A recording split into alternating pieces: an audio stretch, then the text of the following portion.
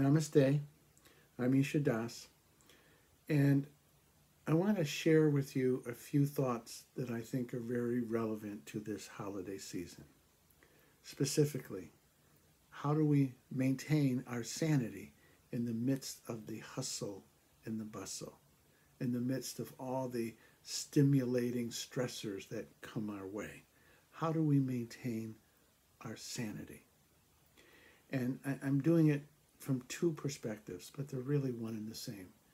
Most of you know that I'm a licensed psychotherapist, and I'm also an ordained meditation teacher in the tradition of Paramahansa Yogananda.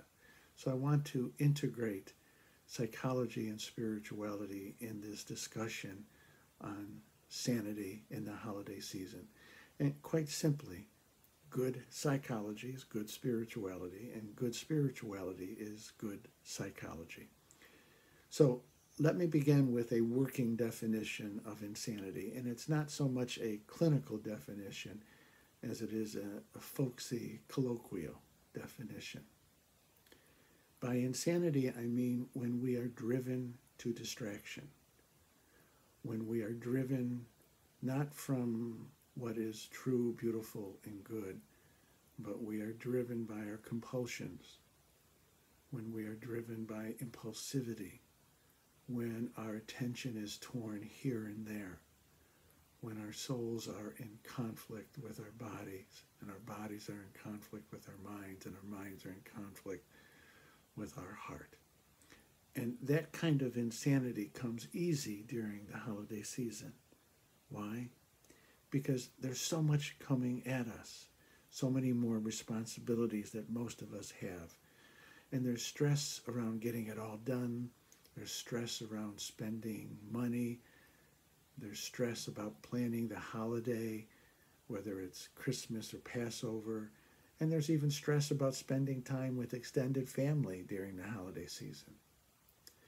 And sanity, by contrast, is when we are integrated around our souls, integrated around noble purposes, when our bodies and our minds and our hearts are working in unison with our souls around, again, a noble and worthwhile purpose. Integration is sanity, and sanity is integration.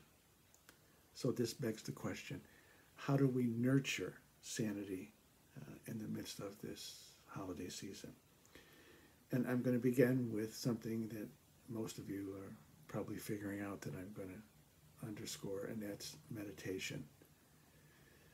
It's hard, if not impossible, to maintain a level of inner peace, of inner calm, of inner integration in the midst of this holiday season when we're not meditating. Now, some of you may be saying, but I don't have the time to meditate. That's the problem. Let me share with you a story from my college days.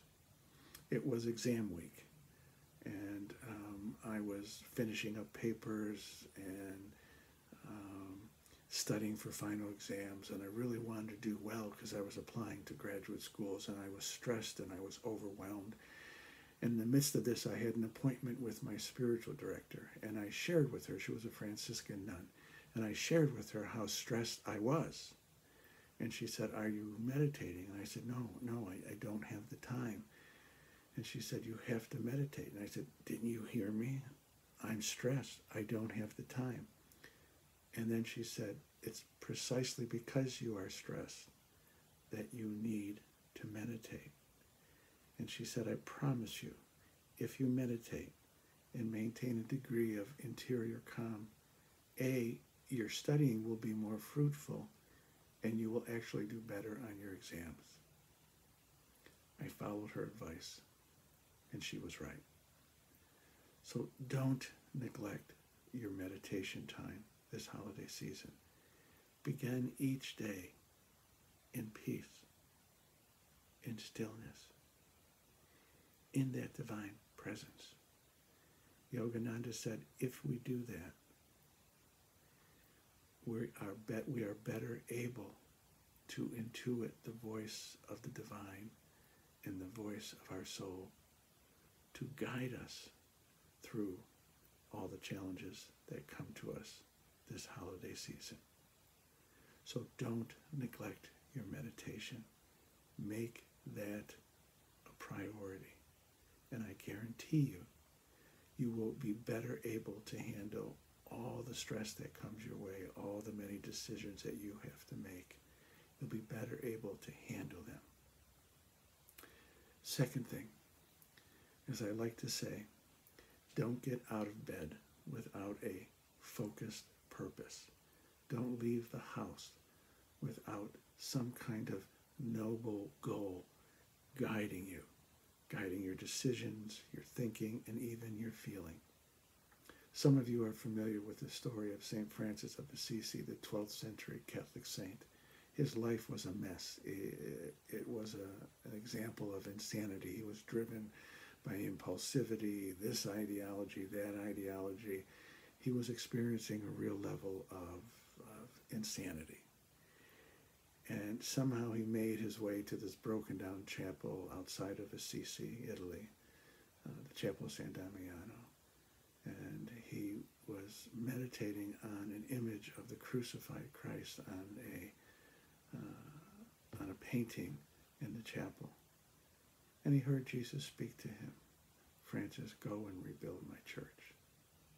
The physical church was crumbling, and Francis started rebuilding churches. But his biographer, Thomas of Celano, says that Francis, in his desire to obey what was communicated to him by Christ, he pulled together, that's literally the term that Thomas uses, that Francis pulled together all of his human energy and resources to focus on the goal of rebuilding churches.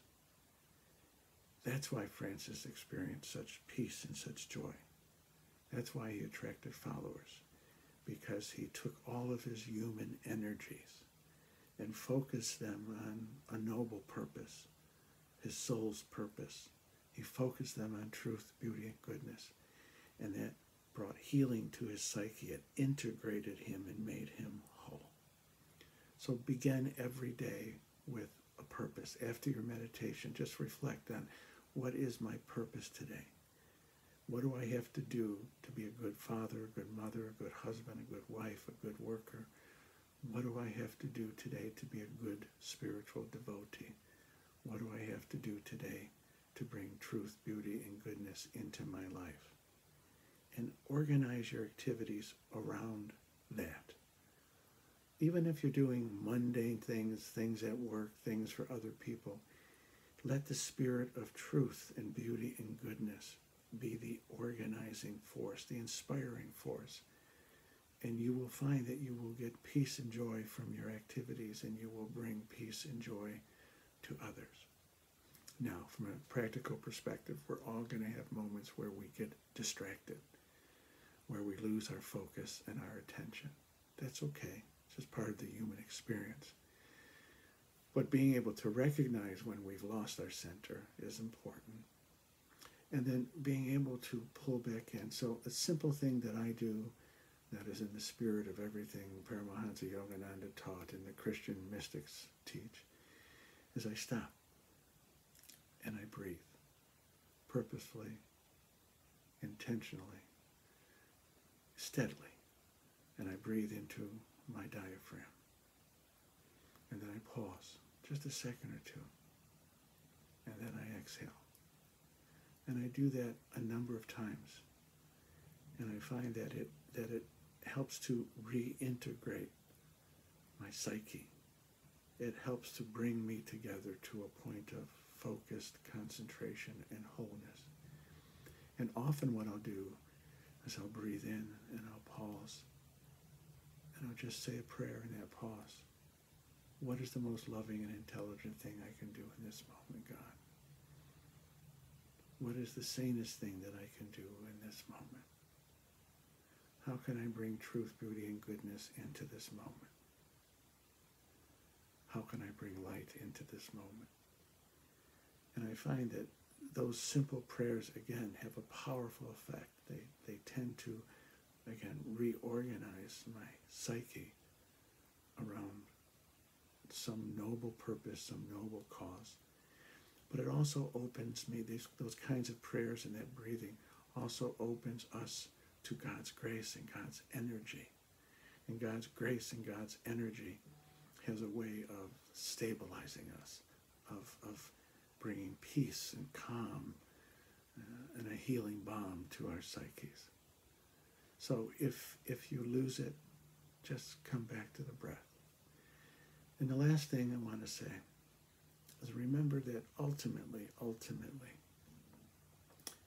the collective history of the human race and our individual history, they're all in the hands of God and the Guru. We do our best to do our best, and we make the best decisions that we can make.